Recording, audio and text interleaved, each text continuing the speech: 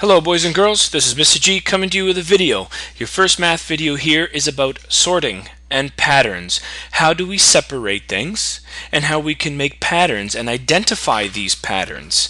So first, I want you to look at the items I found in my desk.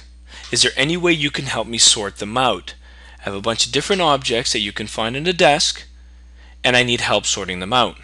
How would I do that? Think about it for a couple seconds.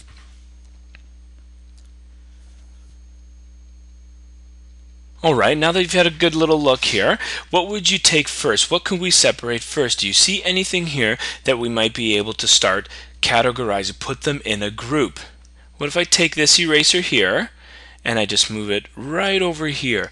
What else do you think I can put in that group? You probably guessed it right. This eraser here, because they're very similar. They're the same objects.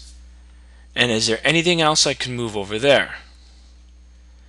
That's right, this last one here, this third eraser. Now those go all into one group. We have sorted them into one group, a group of erasers. Anything else that's similar in our group? What if I take this paper clip and move it right here? Can I make a group out of that paper clip? I can, you're right. Right here is some more paper clips. Anything else? Perfect. That's another paper clip. I can put them in the same group. Now I have a group of erasers, a group of paper clips, and look, what do I have left? Just a few pencils, and I think they belong in the same group. We can put those together. Now we have sorted out my desk. And how did we do that? We looked at attributes.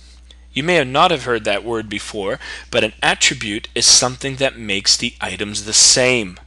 What makes the one group similar?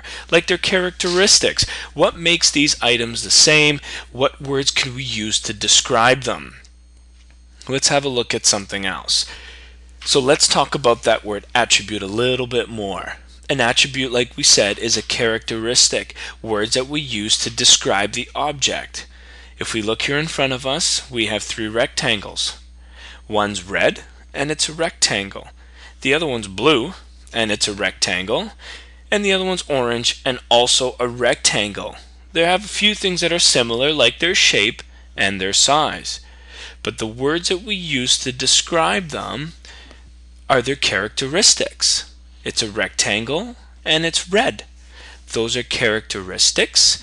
Those are attributes. Have a look at these shapes down here. What do we see here? You may have guessed this right. The first one is a circle. So we've identified the shape. The next one is a triangle. And the last one is a square. Well done. These are all different shapes. One's a circle, one's a triangle, and the other one's a square.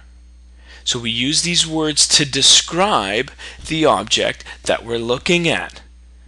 So we have a few more videos on sorting and patterns. That's just a brief introduction on what this unit is about, and that we're going to be sorting different objects based on their characteristics, and we're going to be creating patterns of our own and being able to identify these patterns.